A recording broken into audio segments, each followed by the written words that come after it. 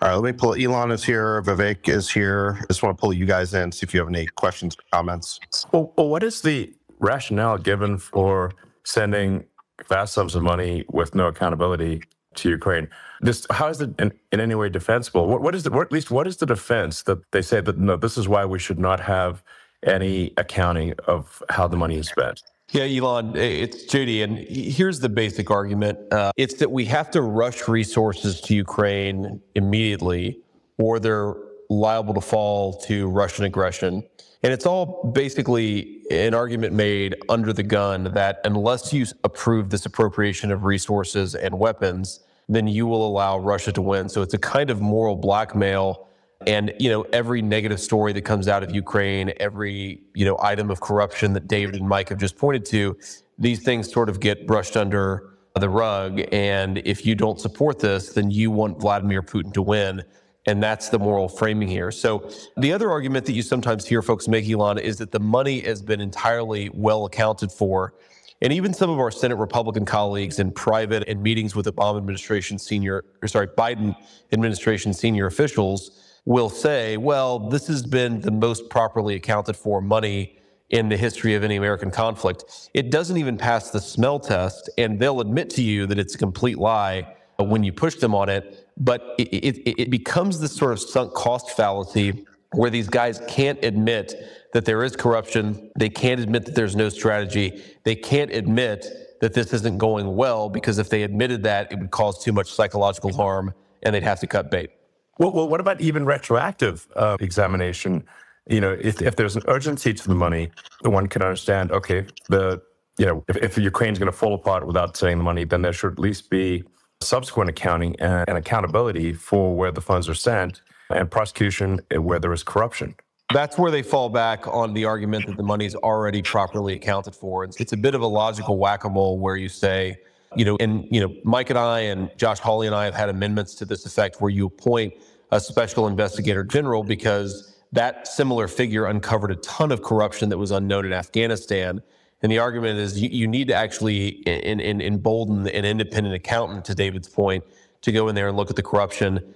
The response you get then is, well, you don't actually need it because the money's already properly accounted for. I think in reality what's going on is that folks appreciate that if we did have a fulsome inquiry into corruption in Ukraine, it would completely erode what little public will existed. So you're always sort of dealing with what seem to be bad faith arguments, because I think if people dealt with the truth, then the political support for this thing would evaporate.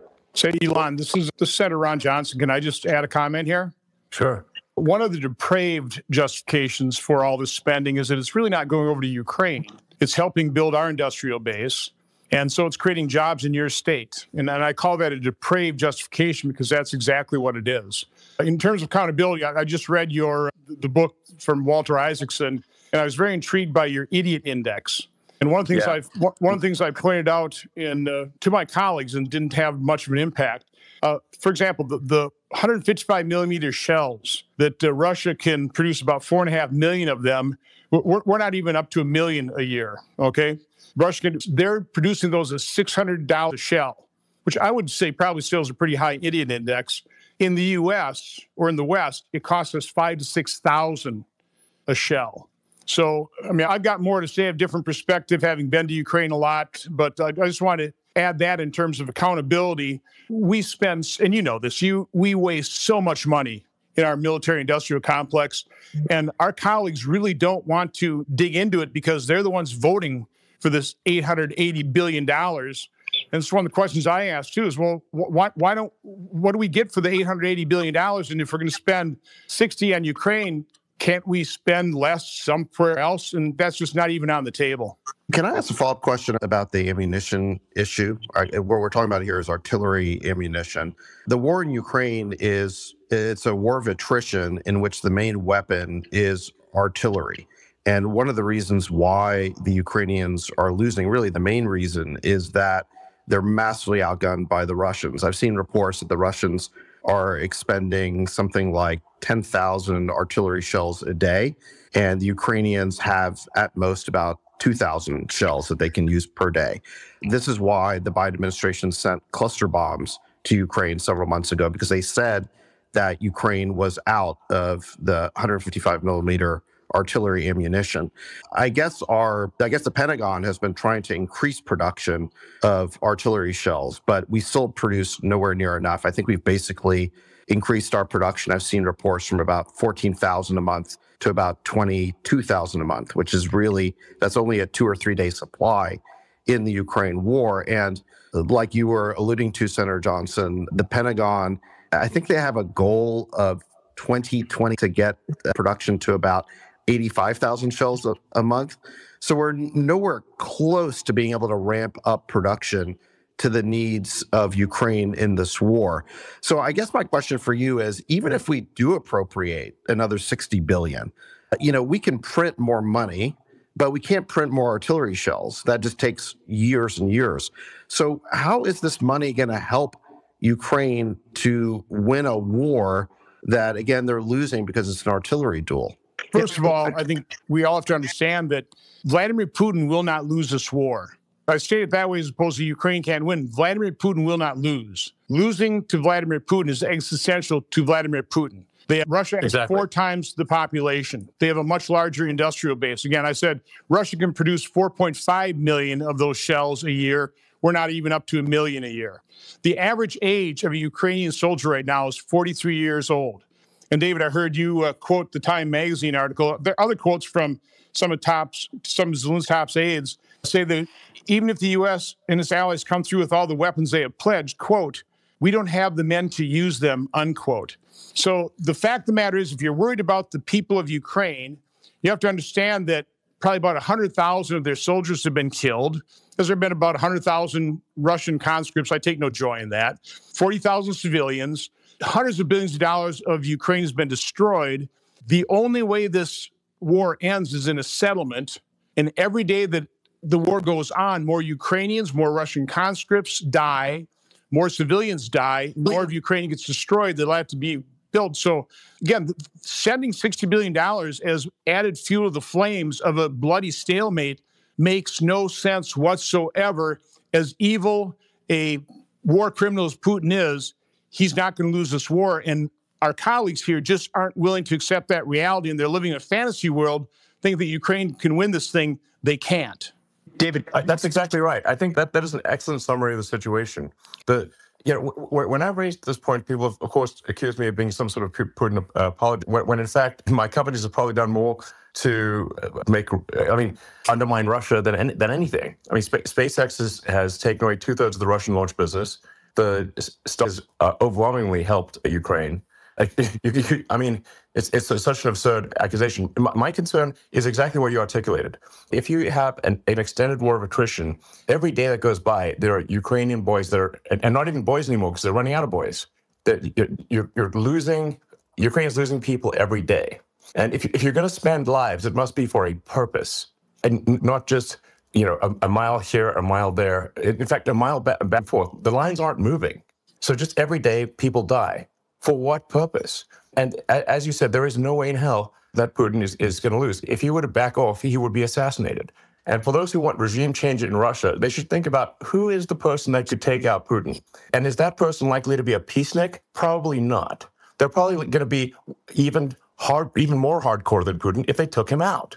So, yeah. Yes, I was just going to jump in with one point that leaves off where you landed there, which is, I think there's an issue with our framing here. I think most of us here, and it is too bad because I think I publicly called and Elon did and others did. I think JD tried to get somebody in here to articulate the best view of the other side. So hopefully for as long as we go, that offer remains open. But with that being said, I think that the framing, even here amongst those of us who agree on opposing this bill, is a little too charitable, actually, right? Because I think that if there's a good number of Democrats, good number of Republicans who are in favor of more funding to Ukraine, endless funding to Ukraine, but I think those who are generally against it point to what we think of as absence of what we will get from the added investment, right? That's the argument that goes, okay, the ROI is lower than the acceptable level of return for U.S. taxpayer dollars, and what are we getting in return for the money we're putting in? I actually think that's the wrong framing. I think it is actually net negative for the United States to continue funding this war, irrespective of the financial cost. for some of the reasons Elon just laid out. First of all, if you are shooting for regime change in Russia, which I do believe is the ideological goal here, the net result you're likely to get is actually one that is far worse than Putin, who's leading Russia. Play that out. And the second result, and the result that you're getting right now in real time. So regime change, absolutely. I know you're not supposed to say it out loud, but it's worth smoking out. That is the only ultimate stated goal of this project. So you're playing for an outcome that odds are is worse than the one you already have for the United States. But even worse is what you're seeing in the present is a daily strengthening of the military alliance between Russia and China, which when combined is the single greatest increase for the risk of World War III that we've seen in the post-World War II era, and is a risk that, by definition, then increases the risk of the continued existence of the United States should that world war actually, God forbid, transpire. And I'm not saying it's likely to happen.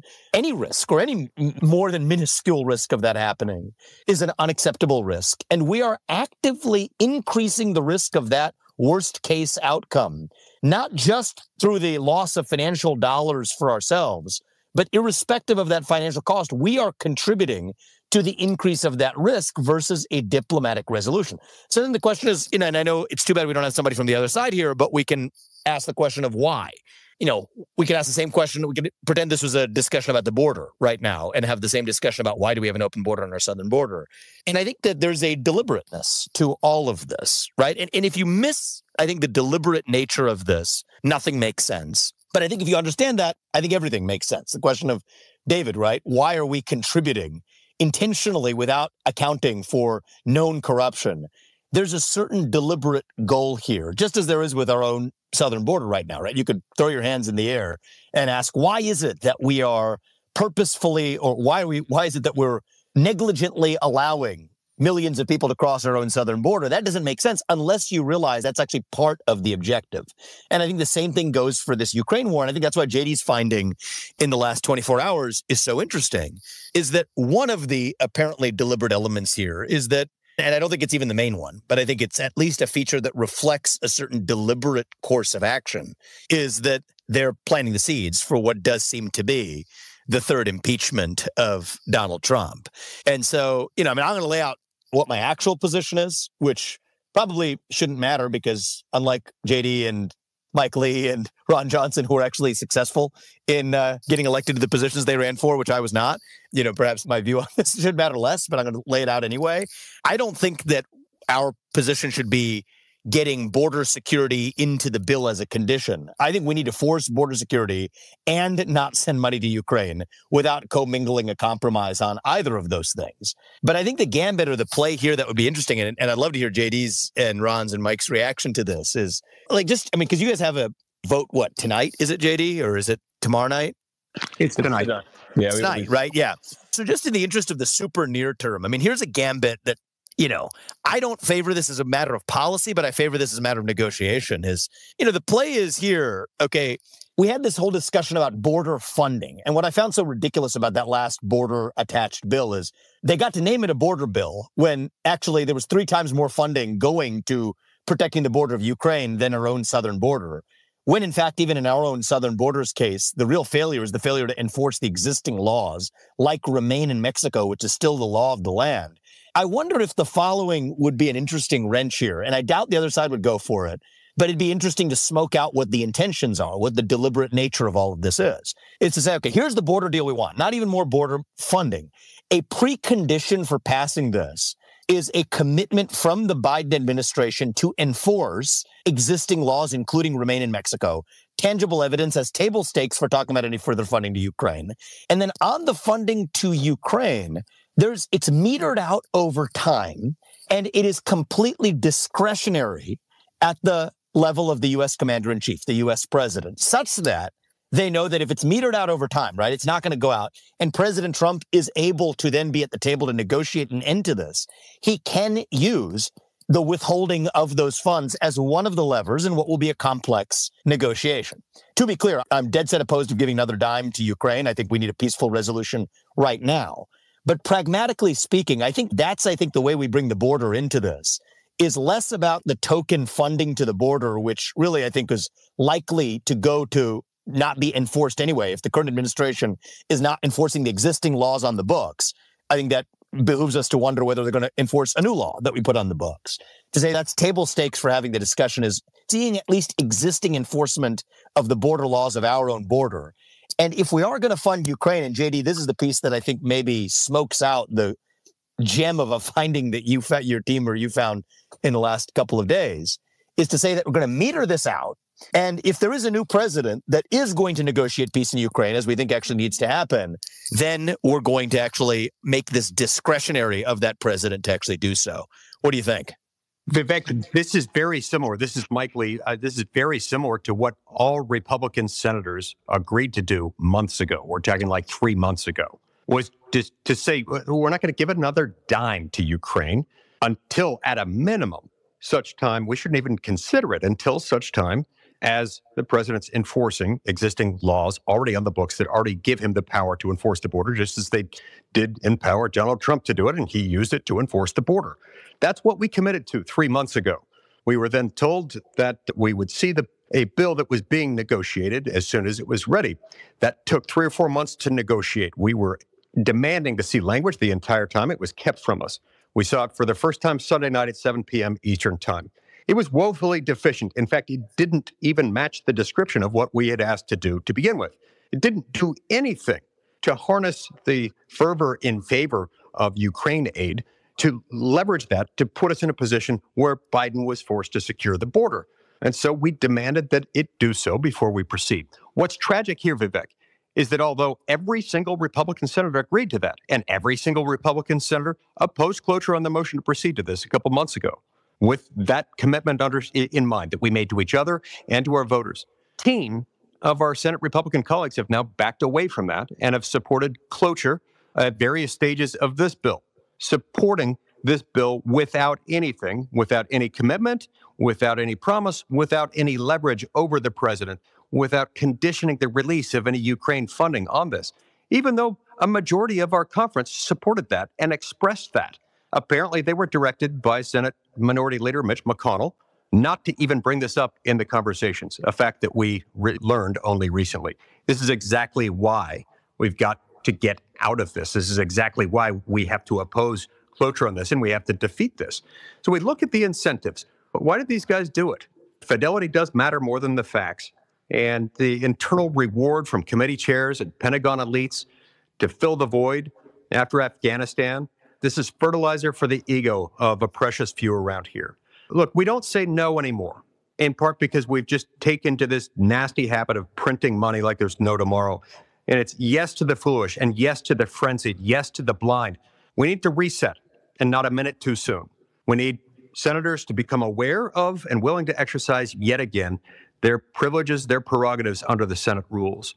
I've been working on a project to inform them of that, and I'd love to talk about that on another occasion. But look, Mike, should be the default. No is absolutely the position, but I think if we were to just smoke out and isolate this sort of new issue, which I find pretty fascinating in the last day, that that memo that JD put out, what do you think would be the response? I mean, I guess you guys have time to try it. You're in a position to say, all right, if the funding is, if our position is we think a peace deal needs to be negotiated now, but that's up to the U.S. president, and that isn't happening.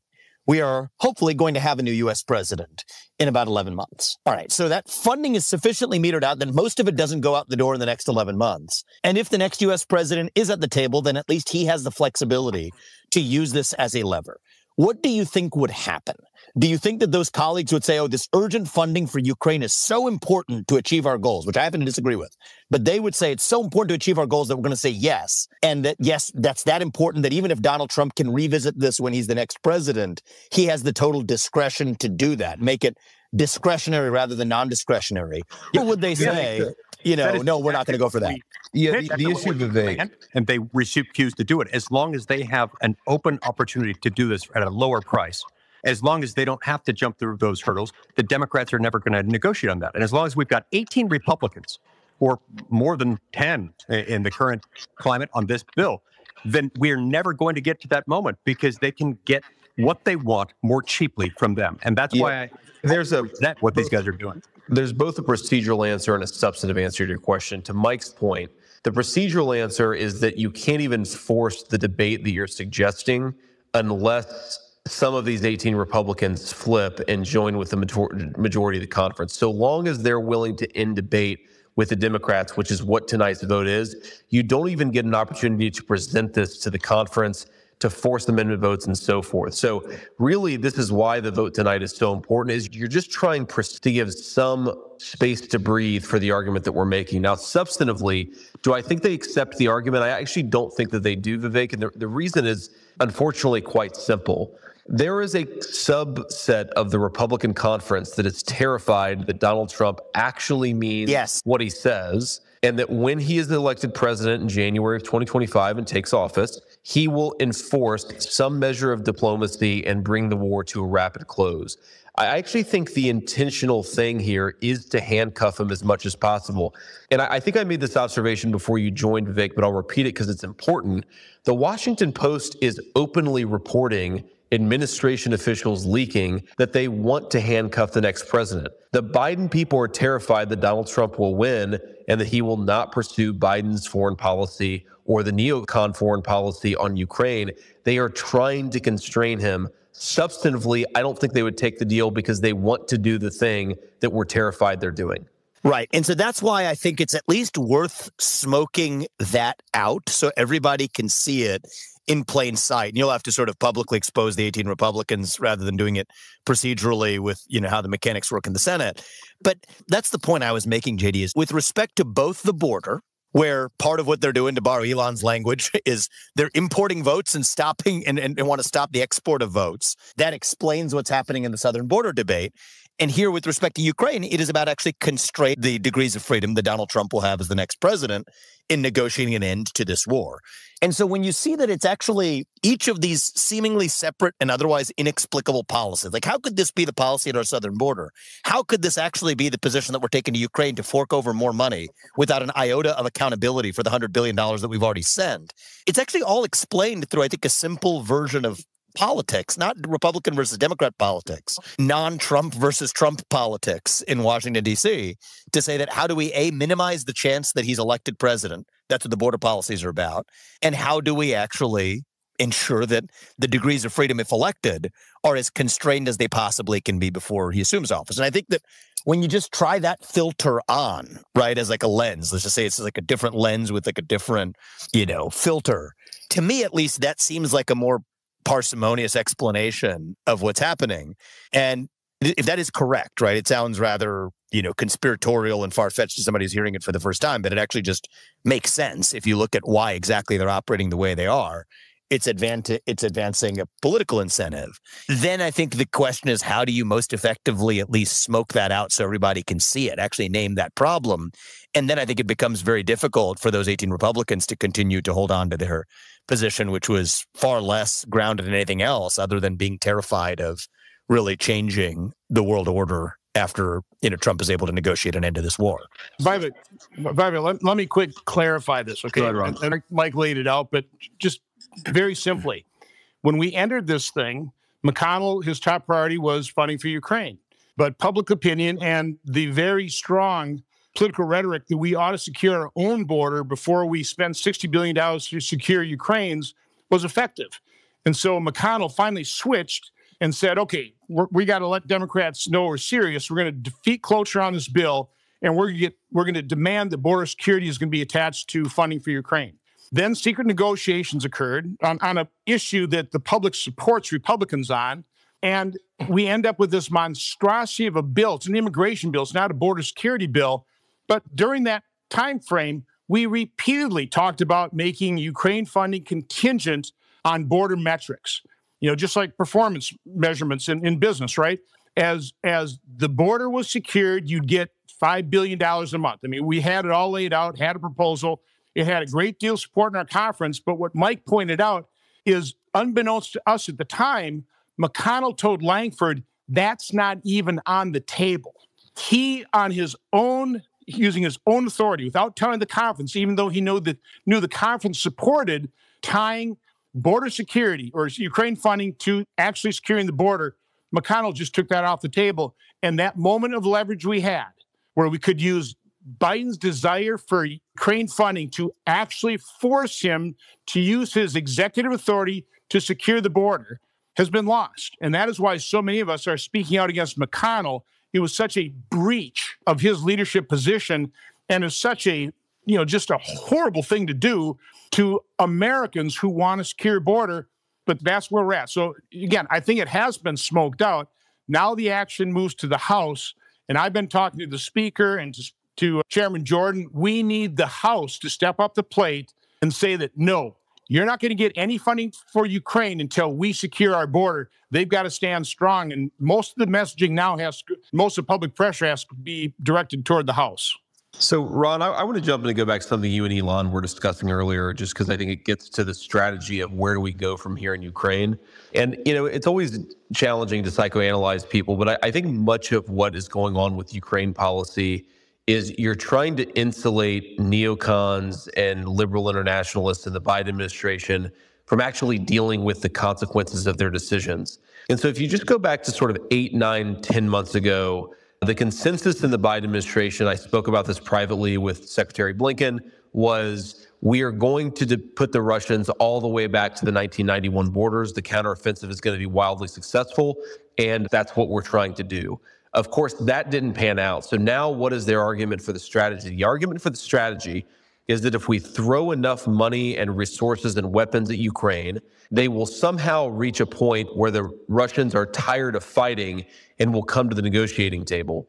And of course, we've learned pretty conclusively that the Russians were at the negotiating table in April of 2022 when Blinken and Boris Johnson refused to negotiate with them. So we're witnessing the complete collapse of America's strategic capacity in the defense world. I mean, can you imagine in World War II if you had a president of the United States saying, we just want to throw weapons at an ally until hopefully maybe someday they can get their enemies to negotiate with them? It's shocking that's where we are. And it's why, frankly, I agree with Vivek that it's not just diminishing returns. We're at the point of negative returns with money spent on Ukraine. I am sort of okay with saying no to both Ukraine, yes to the border. I recognize that we have to have some negotiation here, but we really have to be honest about how insane this policy is and completely divorced from strategic capacity. If your explicit strategy is wait Vladimir Putin out until he comes to the negotiating table, when you are outmatched in manpower and weaponry, you're clinically insane. So, JD, let me add one more piece of information, because I was chairman of the European Subcommittee on Foreign Relations, or a ranking member, for a period of 10 years. So I've been over to Ukraine a lot. I was the only member of Congress that went to Zelensky's inauguration. I returned a few months later with Senator Murphy and talked to Zelensky. At that point in time, Zelensky wanted to do a peace agreement with Putin. This was when Putin already illegally annexed Crimea and was in firm control of eastern Ukraine. He knew at the time there was no way he was going to dislodge Putin. He knew it wouldn't be popular, but he wanted to do a peace agreement. His position's even worse right now. So I just point that out, that Zelensky wanted peace. I don't think, again, I think it's just tragic that the U.S. is using Ukraine as the pawns in their proxy war with Russia, and Ukraine is being destroyed as a result of that. Can I just add something to that? I'm old enough to remember when the Senate and Congress passed the first $113 billion for Ukraine. And I remember very clearly that what was claimed about that funding is that it would be used by the Ukrainians to evict the Russians from their territory, that there would be a successful spring or summer counteroffensive, and the Russians be pushed out of Ukraine. That was the objective. And that money was spent, and the Ukrainians were defeated in the counteroffensive. It completely failed. Now they're out of soldiers, we're out of artillery ammunition, and the lines are buckling. And like JD said, there's no clear objective for this new $61 billion. No one is now claiming that this money will succeed in getting the Russians out of Ukraine. No one's even proposing that victory in this war is an objective anymore. All they're saying is, well, we just need to appropriate this money because we want to avoid defeat, or we want to get to a negotiating position with the Russians, which, like you guys are saying, we had at the beginning of the war. We had in Istanbul a draft agreement that was signed by the Ukrainians. David Arakamia, who was the leader of the Ukrainian delegation, said they had a deal. Alexei Arestovich, who worked for Zelensky at that time, said they were popping champagne bottles because they had a deal. And then Boris Johnson flew into Kiev, and all of a sudden the deal fell apart. So it seems like all we're trying to do now is appropriate money to get back to the place that we already had for free at the beginning of this war, which is a negotiation with the Russians. I guess my question for all of you senators is, could we get a real investigation, like some congressional oversight, a congressional investigation of what exactly happened in that sort of March, April period at the beginning of the war, where, again, they had a draft agreement in Istanbul, and then Boris Johnson came in and the Ukrainians walked away. I mean, I would love for the Congress to be able to ask real questions of the administration in its oversight capacity, asking, what was your involvement in sabotaging that deal? Yeah, David. So obviously I support congressional oversight, but we have to be honest here about how many of our colleagues seem dead set against real oversight. And, Ron, John, I'm very curious to your sort of take on this, because I've had a number of conversations with colleagues, with Department of Defense officials, and it's really weird to me how they simultaneously say, we know where all the money is going, and also we refuse to do any independent oversight. If they know all the money's going, then they might as well just accede to the independent oversight, because it would make people like me much more, at least sympathetic to the fact that we knew where our resources were going, even if I don't agree that they should be going there in the first place. But I'm just curious, Ron, why are they so resistant to this? We've tried to do it. We've tried to force amendment votes. They are dead set against oversight. I don't get it. Well, they don't want to admit they're wrong. I think an awful big push of this administration is just get Ukraine past the election. House Republicans would have to be doing the oversight. I'll use COVID as an example. Nobody wants to admit what a miserable failure our response was to COVID. Nobody wants to admit that the vaccines that they pushed on their constituents, that they did videos recommending, might have killed some of their constituents. And the same dynamic is occurring here with Ukraine. Nobody wants to admit that we completely wasted over $110 billion. So the way you don't have to admit failure is you keep pushing more money, pretending that it's a success. So again, I think it's just that basic human tendency. Nobody wants to admit they were wrong. And again, one of the ways you do it is just keep doing the same thing over and over again and hope nobody really calls you on it. Yeah, I think that's exactly right. I mean, again, no one is even proposing that victory is the objective here. No one's claiming that we're going to win the war because of the $60 billion, or that Ukraine will push the Russians out of their territory. No one is even bothering to articulate an objective here other than not losing, But again, even if we appropriate this money, the Ukrainians are losing an ammunition war. We can't produce enough to solve that problem for them in any reasonable time frame. And moreover, they're out of soldiers. There's videos on Twitter that I'll post in this room of Ukrainian men being literally rounded up off the street. I read a case of a guy in his 50s went out to get a haircut, and he was impressed into service, and in the next week he ended up in the front lines in Ukraine. This is what's happening right now, is people are being rounded up off the streets to fight in a losing war, to keep it going for just a few more days or weeks or months, so that the people led to this point don't have to take any accountability for the failure of this policy. There's one point I would add to that makes it even worse, David. Because this bill allows an additional $7.8 billion in presidential drawdown authority to send our own weapons stockpiles over there, and it simultaneously lets the Department of Defense enter into contracts for another $13.7 billion. That's over $20 billion in weapons we're going to send over there. That $13.7 billion in new contracting authority does not require the Biden administration to prioritize our own weapons needs. Remember, we've depleted a lot of our own stockpiles to use for our own national defense in anything that might happen, that might require us to use them. So not only are these weapons, as we stand today, those weapons are probably 4 or 5 years away from being produced for us, even if we don't pass this bill. If we pass this bill, it could easily stretch years beyond that for some of these weapon systems with a really long production time. That's deeply concerning, because that directly impairs our own national security. Yeah, absolutely. And CSIS, which is a military think tank, did an excellent report talking about the long lead times required to replenish our arsenals of all these weapons. And we have substantially depleted ourselves by giving so much to Ukraine. Like you said, even if the war stopped today, it would take us years to replenish all of these stockpiles. So, by continuing to give whatever little we make ourselves now, we're jeopardizing our own security and the security of other allies who we may have long-standing commitments to. David, I want to pick up on that point because I don't think people realize how extraordinarily stressed the defense industrial base is in our country. Ron talked about this a little bit, but if you look at the most critical weapon supplies for any potential conflict, whether it's in Eastern Europe or Asia, there's a lot of overlap. It's not complete, but you need things like Javelins, you need Patriots, you need Tomahawks, those are the missile systems, you need 155 millimeter artillery shells.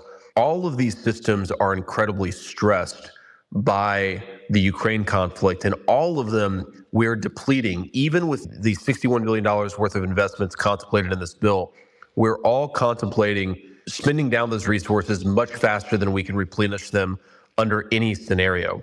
It's especially troubling if you start to look into the supply chain stuff. I mean, I know you guys know a lot about this, but solid rocket motors, which are one of the critical components of any of the missile systems that we use, they're under an incredible amount of stress. We cannot possibly make enough of them to support the missile systems necessary in Europe and to provide for our own contingencies if, God forbid, some conflict erupted in East Asia or somewhere else.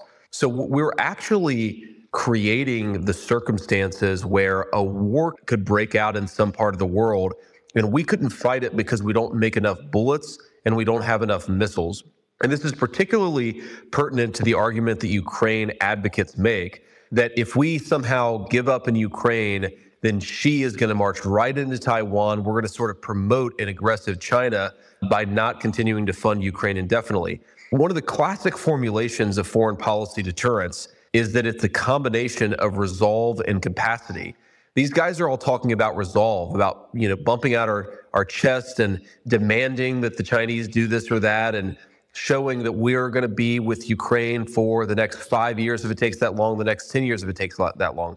The Chinese don't give a damn how much we thump our chest. They care about whether we have capacity, whether we have munitions and missiles and bullets that we would need. And that's where this war is such a huge drain on resources. We're, as we speak, sending the critical weapons of war to another country, knowing that we can't replenish them ourselves fast enough. It's the height of insanity. Hey, JD, let's go back to Elon's idiot index. And let me quote some figures from Musica for 2022 defense spending. So the U.S. spent $877 billion. China, $292 billion. The next 13 countries combined, $673 billion, less than the U.S. did in total. So how well are we spending that to produce a military industrial complex? How effective are we? What are we spending the money on? My final point here, too, is retrospectively going back and taking a look at all these foreign entanglements. 58,000 Americans dead in Vietnam because the domino effect, right? If you don't stop them there, they're going to take over the world. 58,000 Americans. I was just recently in Hanoi. What wonderful people. We never should have bombed Vietnam. What came of Afghanistan, of Iraq? Again, the proxy war is destroying Ukraine. This isn't for the benefit of the Ukrainian people. They are being destroyed in this process. So we as Americans, listen, we are the good guys. I have no doubt about that. But we are far from perfect. And what we don't do oversight, but we don't retrospectively take a look at what our actions actually resulted in, because we really don't want to own up to the reality of that situation. Well, and to the point about destroying Ukraine, Ron, I hate when people don't talk about unintended consequences in war. One of the unintended consequences of this conflict is 650,000 Ukrainians left at the beginning of the war. Those are largely the wealthiest people, the people who would have gotten conscripted, would have the resources and the connections to avoid it. The death toll, if you combine civilian and military deaths, is approximately 400,000, according to some estimates that I've seen. What does it do demographically to a country to be depleted of 400,000 mostly young men, to the point where you're now tapping into middle-aged men to support your manpower needs? I sort of think about this. I'm a conservative. Most of the people hosting or involved in this call are conservative.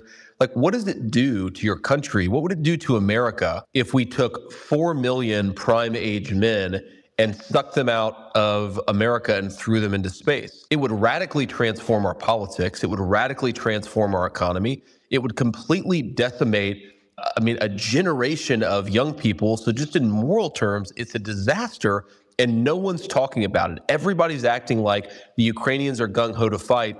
the data doesn't suggest that.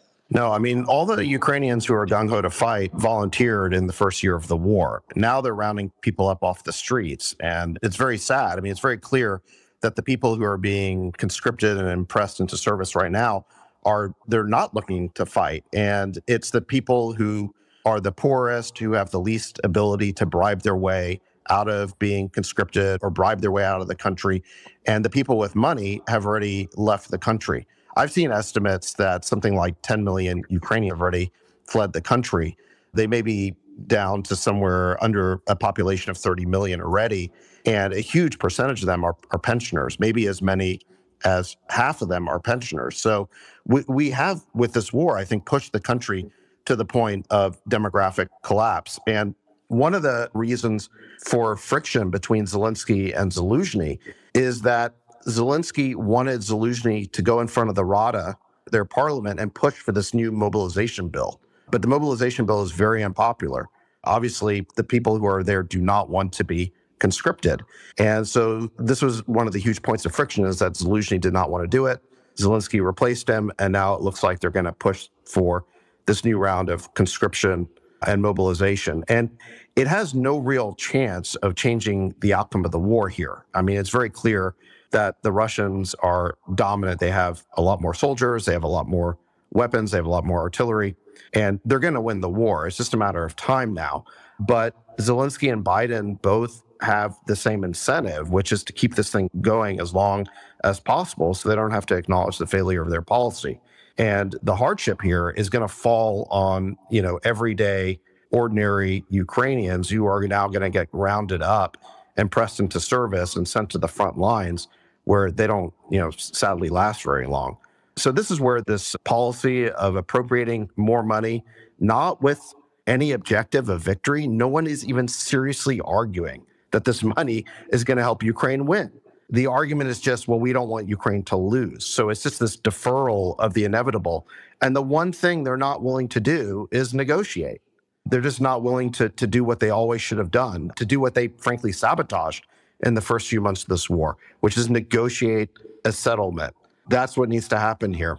But what needs to happen is we need all the listeners on this Spaces exchange here to contact their House members and make sure this thing stops. I really do want to thank Elon for opening up X and making it a platform for free speech again. I think this has been an excellent discussion. David, thank you for moderating it. I certainly want to thank Jay and Mike. They've been tireless being down the floor of the Senate trying to stop this. But in the end, it's we the people. It's going to take public pressure. I'm afraid it's too late here in the Senate to get through to these 17, 18 Republicans that are joining the Democrats to prolong this war. But I think we can get to the House, get them to stop this, and insist on securing our border. But again, I just want to thank Elon. I want to thank all of you guys for this opportunity. I think it's been an excellent discussion. Yes, you're most welcome. And I think the arguments were very well articulated by a number of people who spoke. So hopefully the American public is able to listen to this and indeed contact their elected representatives. I think the really important thing to bear in mind here is that this spending does not help Ukraine. Prolonging the war does not help Ukraine. This is very important to appreciate. I think it's fantastic. Like, America wants to be the good guy. That's actually pretty rare. We actually care about whether we're the good guy or not. Most countries don't. And we want to keep that. We want to do the right thing. We want to help people. The problem is prolonging the war and sacrificing the flower of Ukrainian youth, and we should have some sympathy for the Russian youth as well. It's not like they want to be there. And having all these boys die for nothing is wrong, and it needs to stop. And that's what it comes down to. Amen to that. Thanks, everybody. Thanks, guys. Thanks.